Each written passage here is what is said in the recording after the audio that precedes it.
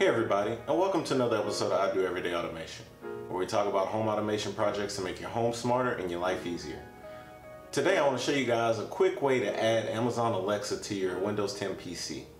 So I had a few people in the comments mention this, asking if there was other ways to use Alexa other than with an Amazon Echo, and there actually is. You can use the Windows 10 app by going to the Microsoft Store, and we're going to show you that here today. So the first thing you're going to want to do, obviously, is pull up the Microsoft Store. You can go to Windows, hit the Start menu, and it should be under Microsoft Store.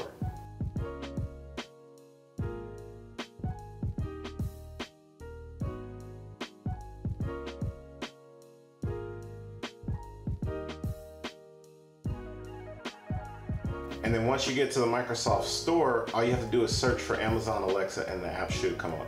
You're going to hit install. It'll take a couple minutes to install. It's about 120 megs, so it may take a little while depending on your internet connection.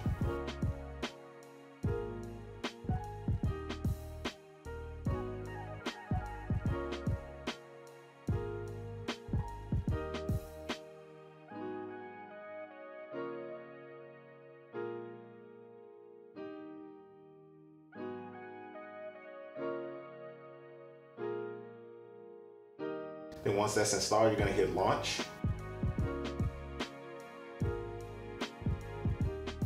From here, it's going to ask you to set up your Amazon Alexa.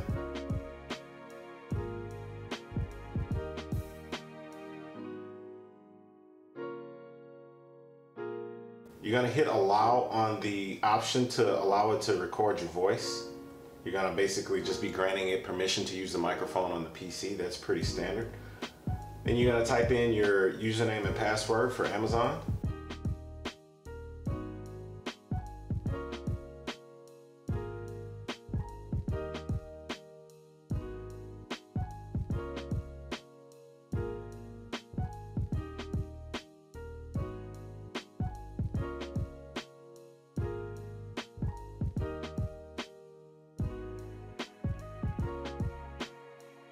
And then from here, you're going to be presented with the home menu with all of your different settings. Depending upon the PC you have, you may not be able to use the wake word option.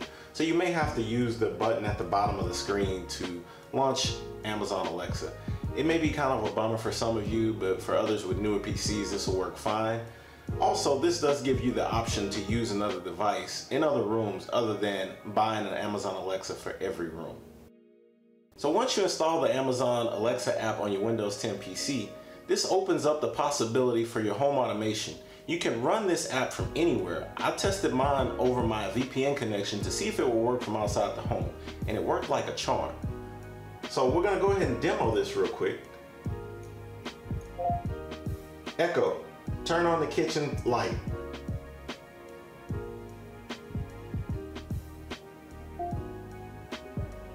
And that sound means it was successful. Now, since I don't have the camera in the kitchen right now, we'll go ahead and do another command. Echo, what's the weather? In Manville, there's a freeze warning in effect Wednesday, November 14th from 12 a.m. to 9 a.m. The current weather is 40 degrees Fahrenheit with cloudy skies. Tonight, you can look for cloudy skies moving in and out with a low of 32 degrees. So according to Amazon, all of the skills and apps that you have currently on your Echo, whatever model you currently have in your home, should be available through the app as well, which opens up the range of possibilities. With this running on a Windows 10 PC, you can pretty much order Uber, order pizza, you can run your home automation skills that you currently have enabled and configured. You can do just about anything you can do with an Amazon Echo.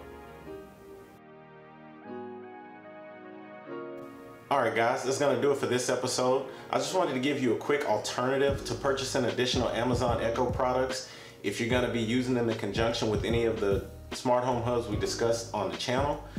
Leave me a comment down below if you have any questions or comments. Let me know if you're going to be using the app. I'm going to leave a link to the Microsoft Store where you can get the Amazon Alexa app. Other than that, I will see you guys on the next one. Later.